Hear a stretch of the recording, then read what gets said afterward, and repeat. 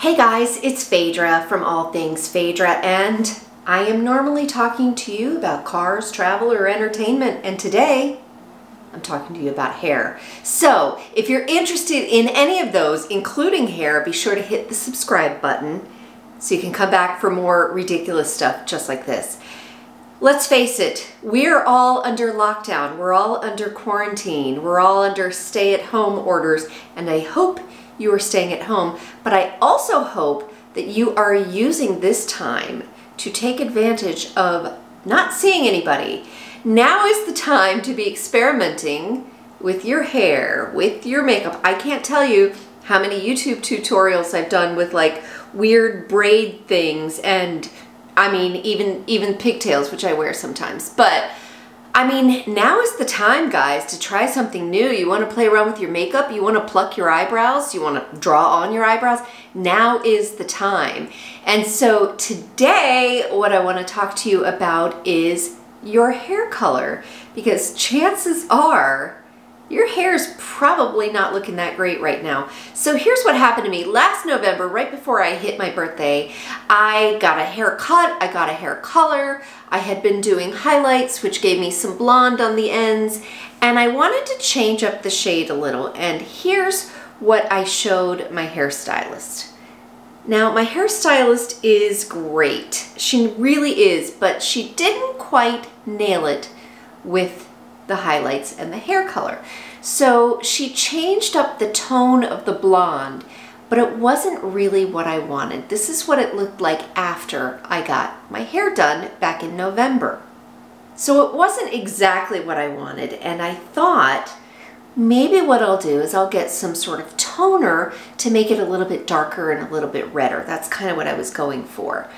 And I had a friend that's been using Overtone for quite a while. So I Googled and I searched and I looked for videos and I looked for blog posts and I read reviews, and I thought, you know what, I'm going to go with Ginger. I'm going to go with something that's going to give me this darker tone, and you know what? It was the wrong color because it turned my hair orange, like bright orange, as you can see. After I got the orange out, I decided to go for rose gold for brown. And what that did was it gave a little bit of color to my dark hair, and it gave a lot of color to the ends. So I did that for quite a few applications, and then I said, you know what?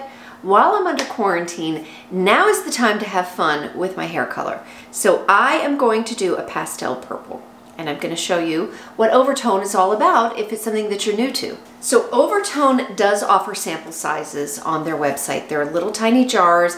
It's good for me for probably most of one use. I could probably get most of it on my head to try it out, but it's really meant if you have if you want to do some strands and you want to see how the color is going to look, you can kind of keep it hidden until you decide if you like that.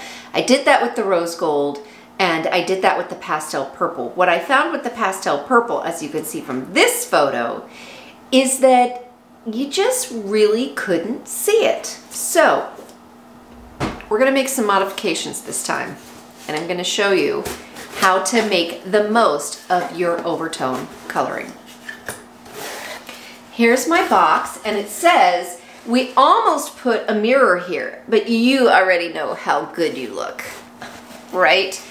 Here's what it looks like. You get very little instructions, and you get a jar that looks like this. So this is Overtone Pastel Purple. I do want purple in my hair, and Overtone for the purple comes in 3 different shades. It has, I think it's Extreme Purple, Vibrant Purple, and then this, which is more like a lavender color. So that's what I want. Now, when I tried it before, it didn't really do much for my hair color, and that just tells me that I need to leave it on longer. So what is Overtone? Overtone is a pigment depositing conditioner. It's not a hair dye. It's not a permanent color. Depending on how light your hair color is, you could consider it semi to demi-permanent. I'm not a professional, by the way, but it is meant to be temporary. The reason why I don't fully say it is temporary, and that's because if you have really light hair, then it may not wash out completely, okay? So be prepared for those results. So here's the thing about Overtone. It is a color depositing conditioner. That means it will not dry your hair out. It's good for your hair, and you cannot possibly leave it on too long. For me, it's very vibrant for the first few days. It fades fairly significantly by the first week, and then by the second week, you can barely see a hint of it left. So keep that in mind. This jar for my hair, which is not terribly thick or terribly long, I can use for 3 different applications. So depending on the length and the thickness of your hair will depend on how much you get out of one jar. It also comes with instructions that look like this. And on this side, you will find really nothing. It just says strand test, and if you're happy with the strand test, go for it.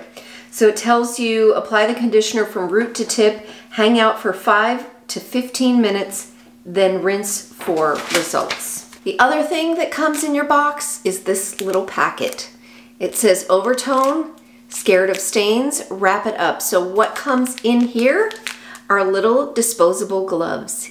And trust me when I say, use them. Otherwise, your hands will be whatever color that you have ordered. It will be all over your hands, and it will take quite a while to fade.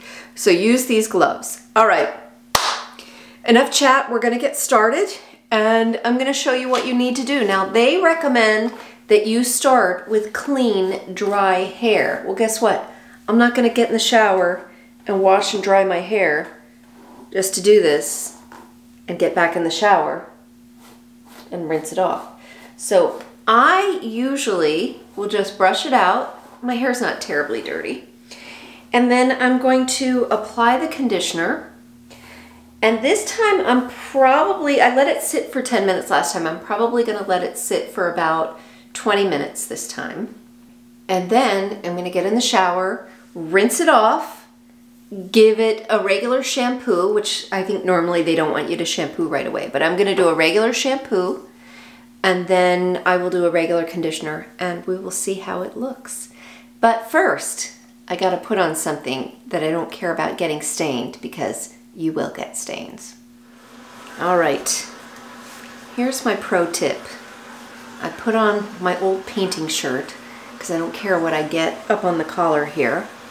I'm also braless and pantsless, because as soon as I'm ready to rinse, the shirt's coming off and I'm going right into the shower to rinse off the conditioner.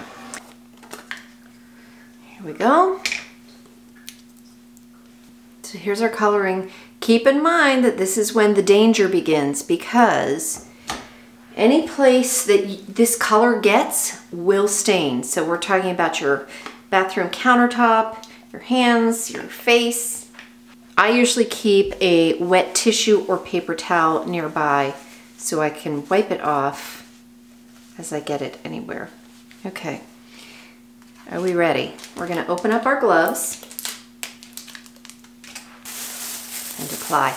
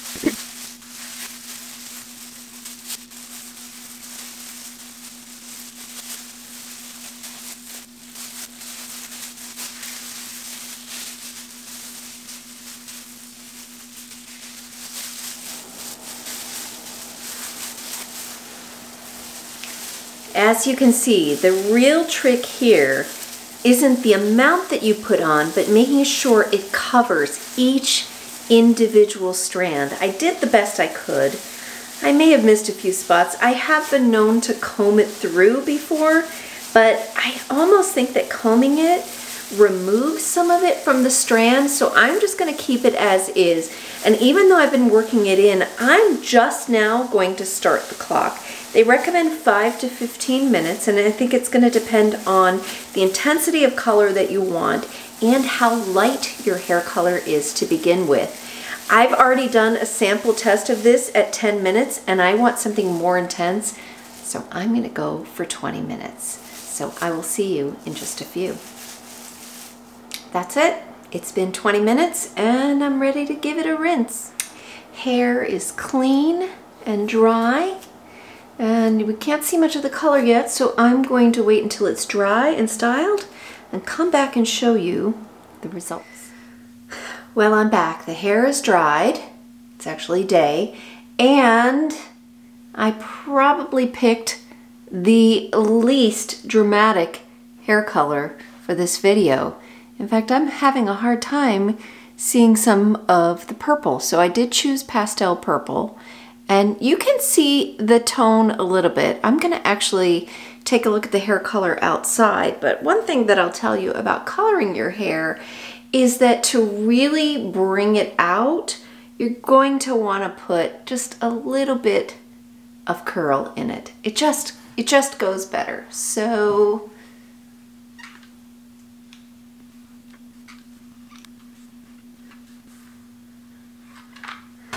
I just add a little bit of curl here and there, and then you can kind of finger through the curls if you want. We'll do this side as well.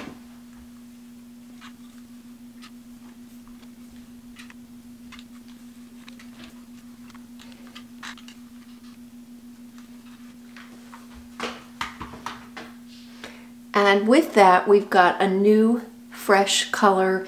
In this case, it's just kind of a hint of a color. I'm a little disappointed, actually. I was hoping that by leaving it on as long as I did, you could see a little bit more of the purple. I think I need to go a little bit bolder because you know what?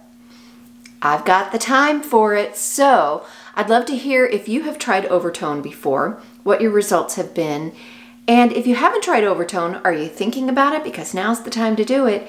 And also, what color should I do next? I think I'm ready for bold. Quick tip, if you do have dark hair and you want to use the darker color, it will make your overall color darker, which is why I went with something like Pastel Purple. But if you want something more dramatic, especially if you have some dark hair, you can see a little bit of a purple tint here, then you may want to go for the brown hair color. That's what I got for you guys. Thanks for watching, and I will see you on my next hair adventure.